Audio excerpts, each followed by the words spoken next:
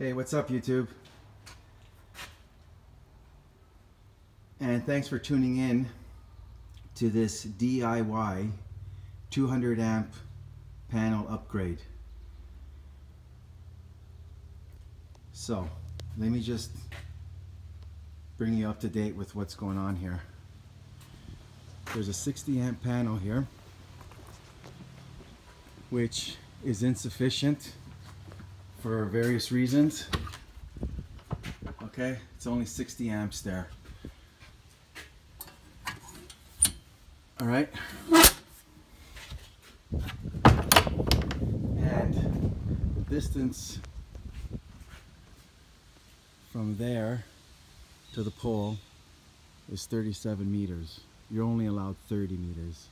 So we had to come up with a solution. So the solution was to put the panel in the garage here. We're going to tie into the lines there and just come over and into here. All right. So this is a 200 amp Ruffin. I got a proper meter base. We want this at eye level, and it's 69 inches. I got a PVC male adapter going through the wall.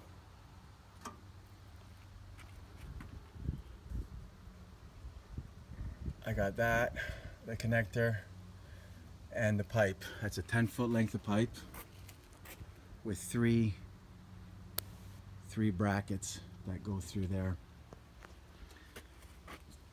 This was my commanding point, this pole here. So I made sure I had it clear through the roof. Once I established that, then I worked on the meter base. But the commanding point I found was the pole mast. So we got that through.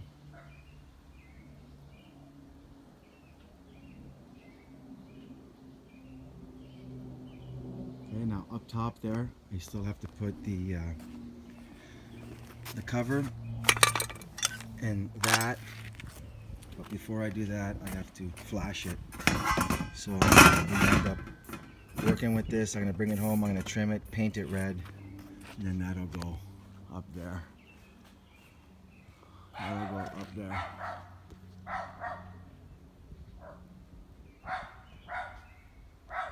Okay. So then, because it's a garage, you know, where this kind of works out is what you make it work out to be. So I established the panel height, which is a good height here. This is basically at eye level right here. And I come in with an LB and I just measure the pipe from that male adapter to this LB.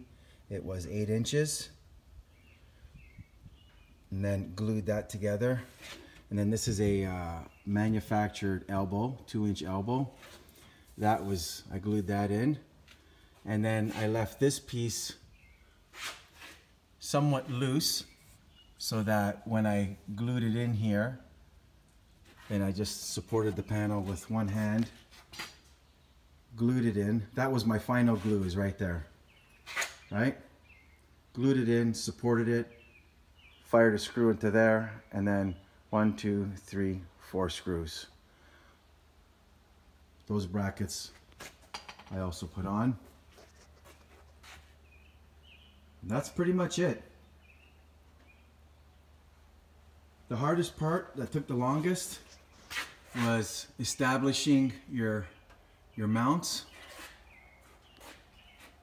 So that right there is a solid piece of structure lumber, but I still doubled it. I still doubled it up. Up top there, I did some serious reinforcing there, but it's actually really strong. And the third one is just behind here, and those bolts are pretty long, so I had to just nip that with the grinder. And then I had a sheet of 3/4 ply, and I was debating, should I put it vertically or horizontally, and I thought it worked really well horizontally, because I still want to you know, how do you say, allow for insulation to be pushed underneath it, inside of it, behind it, so you have the liberty to do that still.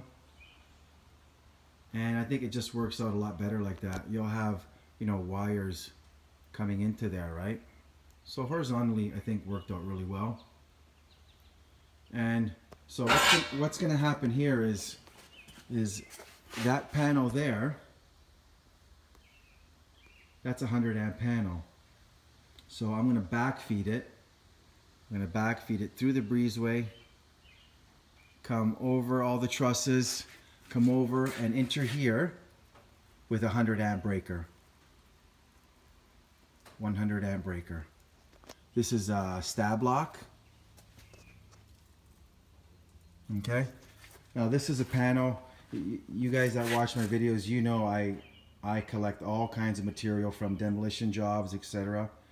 So I'll go over what I ended up buying. But this panel, I looked into it, with all those breakers, is well over $600–700 just for that panel.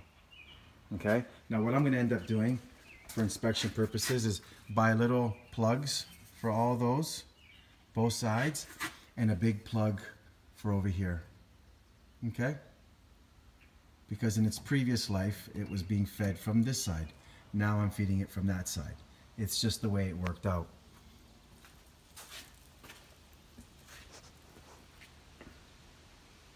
Okay, so that's that. If you want to go over a material list, it's pretty simple.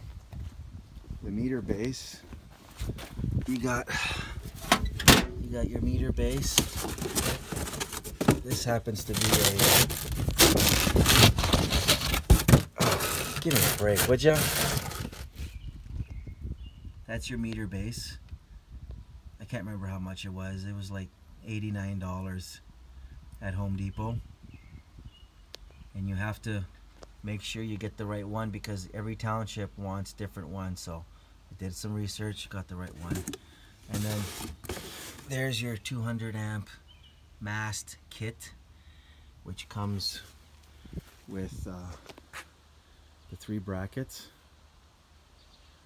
Comes with that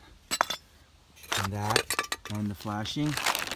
I just bought that just in case I needed to put 4 of them, because I was debating whether or not to go with a 12-foot pipe or a 10, and it ended up being a 10.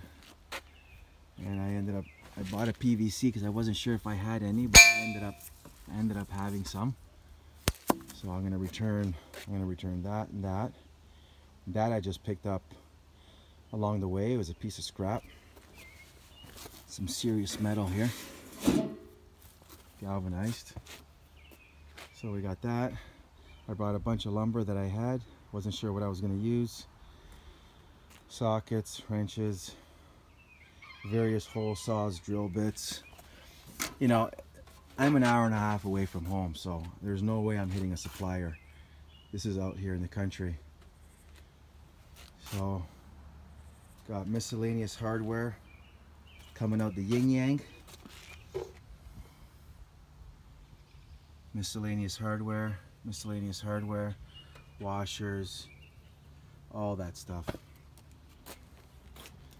And lumber, more lumber. And that's about it. I haven't even had lunch yet. Sausage and egg. But that's about it. So there's your 10-minute video of your DIY. Establish your mast first, and then coordinate meter base. Make that hole before you mount the meter base, because it gets really tight. Anyways, that's about it. We're at 10 minutes. Thanks for watching. I hope you enjoyed that. It's not that hard, guys. It was actually fairly pleasant. Like I said, the hardest part was mounting the mast. I was by myself, but it is rock solid. Very, very happy with the way it turned out. Have a super day, everybody. Take care.